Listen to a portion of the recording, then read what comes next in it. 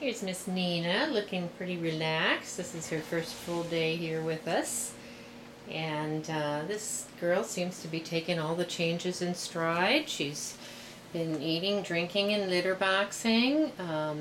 Seems to be doing just fine. She likes this hammock thing here we have. And so far just seems like a very, very well adapted, nice, easygoing gal. We have lots of information on her from her previous owner. So we look forward to talking to adopters about her. She's looked very interested in the other cats here, so I do think she would match well with another cat. And she's just been great.